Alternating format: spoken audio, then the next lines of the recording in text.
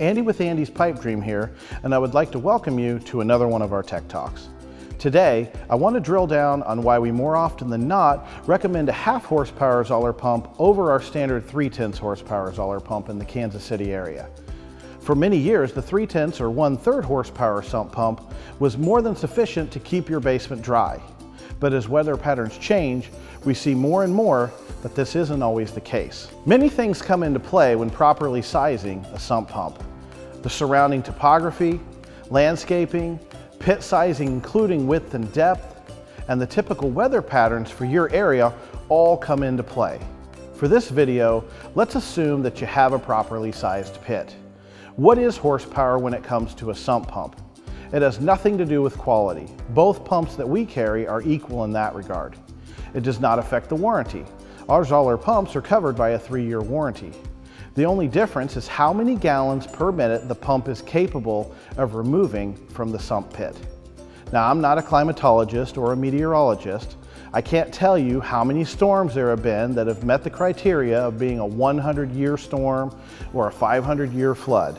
I really have no idea about that, but something has changed. It used to be that we would arrive to a home with a flooded basement and always find something had failed. Most common was a worn out pump. Sometimes we would find a pit that was not deep enough or a failed discharge line. The point is, we always found something.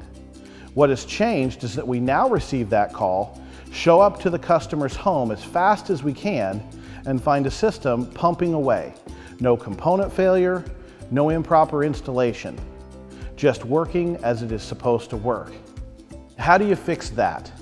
Well, that's where pump size comes into play.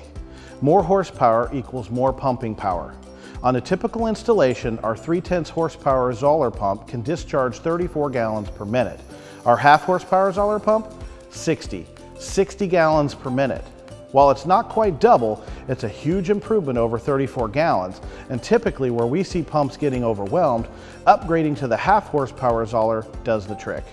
While a 3/10 horsepower pump is sufficient in most homes, stepping up to the 1/2 horsepower Zoeller, in our opinion, is money well spent. Well, that wraps up our video for today.